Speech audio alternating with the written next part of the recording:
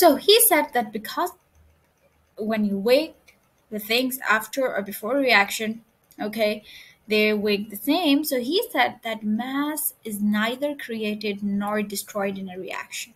Okay, in a chemical reaction, he said that mass is neither created, like we are not creating something new that it will, let's suppose new, by new he means like this, that if before reaction that the weight was 2, it doesn't mean that we will create something new and the weight automatically becomes 4. No, it will never happen. Okay, so mass is neither created, okay, it will always remain the same, the mass gonna remain the same. Okay, so mass is neither created nor destroyed in a chemical reaction. Destroyed in a chemical reaction.